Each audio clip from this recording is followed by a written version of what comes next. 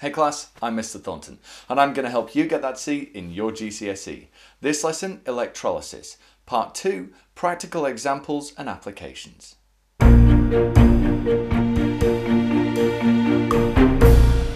This topic was suggested by Shahid Hussain, Oliver Lennox, Ibtisam Adam, Ben 20 Cog and Maria Hunter. Thanks guys. If there's a topic you're having trouble with, then just leave a comment below. In part 1 of this lesson, which you can see if you click just here, or check the links in the description for this video, I explain the theory behind electrolysis. In this video, I'm going to assume that you understand that, and I'm going to look at some of the practical applications for how it works. Let's start with aluminium. Now, aluminium's a fairly common material today, but it used to be much more expensive. Adjusted for inflation, it used to be about 10 times as expensive as it currently is. It was quite a rare metal when it was used to build the statue of Eros in London's Piccadilly Circus, and so it was very expensive to construct that statue. And the reason it was so expensive is because there wasn't an easy way to extract it at the time. It's fairly common in the Earth's crust, but it's more reactive than carbon, which means that we can't extract it from aluminium oxide in the same way that we can extract iron from iron oxide or copper from copper oxide by heating them with carbon. With iron and copper, because they're less reactive than carbon, when you heat them, or when you heat their oxides with carbon, you form carbon dioxide as the carbon steals the oxygen and you're left with the pure metal. With aluminium, because it's more reactive, this process doesn't work, and so the cost of aluminium was really astronomical compared to today's prices. Electrolysis allows us to produce aluminium far more cheaply. We produce aluminium from its ore, a mineral known as bauxite. Bauxite contains aluminium oxide, which is the raw material we really want. We could heat this up to melt it and then electrolyse that liquid, but it's got a very high melting point. So what we use is a secondary mineral, something known as cryolite, and you do need to know the name of this mineral. Now, cryolite melts at about 1000 degrees Celsius, which may seem like a very high temperature, but it's way lower than the melting point of aluminium oxide. So it's far more energy efficient to melt cryolite, and this cryolite will then dissolve the aluminium oxide out from the bauxite ore, and then we can electrolyse this liquid, the mixture of cryolite and aluminium oxide. The electrolysis works pretty much the same as any other electrolysis process. We insert 2 electrodes into our liquid and we apply an electrical current. The aluminium ions, because they're positively charged, move over towards the cathode. And you get pure aluminium forming at the cathode.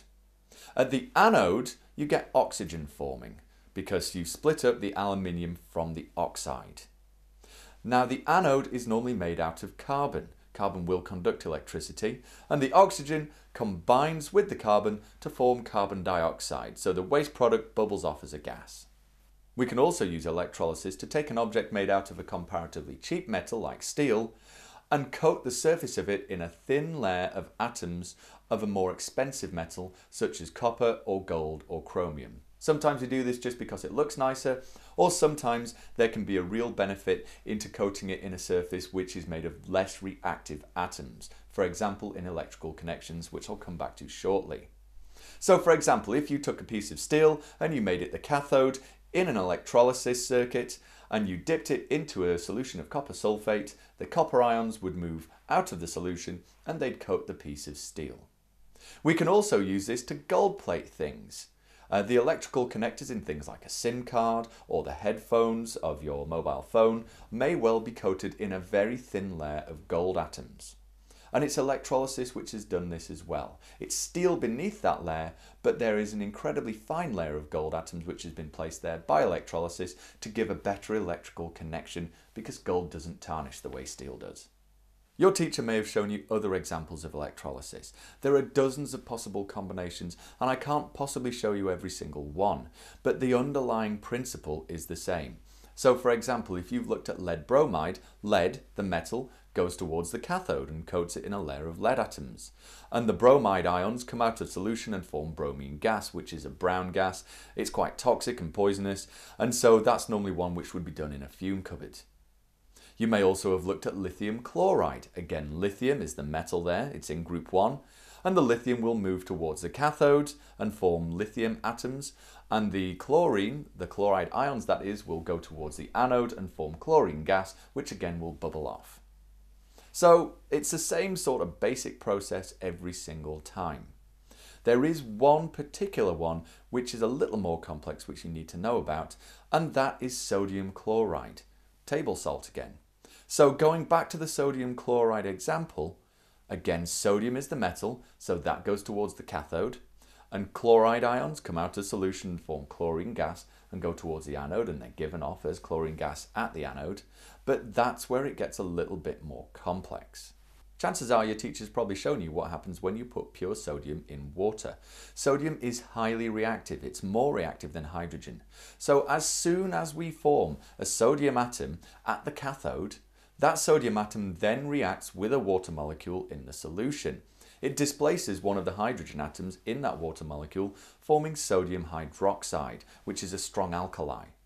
And the hydrogen atom which is displaced joins onto another hydrogen atom which is being displaced and forms hydrogen gas.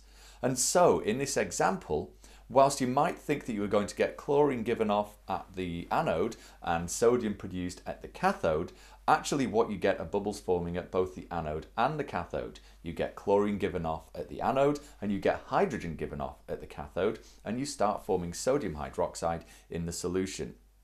Now this is actually quite useful. All three of these substances are really useful reagents or reactants within the chemical industry.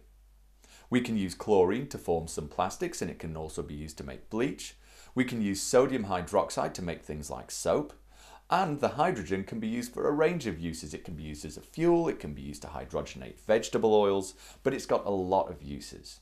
But you do need to be aware of this particular example. So sodium chloride, because sodium's reactive, the sodium immediately reacts with the water in the solution, and you form sodium hydroxide and hydrogen gas at the cathode where you were making the sodium.